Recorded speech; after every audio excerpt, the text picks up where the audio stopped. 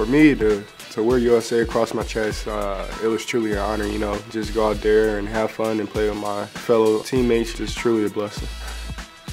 Every day I wake up, I realize that I can't take any day for granted, you know. For me, it's just like another goal I have to make it there, get a chance to play for a World Cup. I think that would be a dream come true. My advice would be, you know, set a goal for yourself. No matter what it is, anything's possible. I would never thought I would be in China right now, you know. Just believe in yourself. Don't listen to people that say you can't, because there's been plenty of people that told me I couldn't make it to the NBA or I couldn't do something.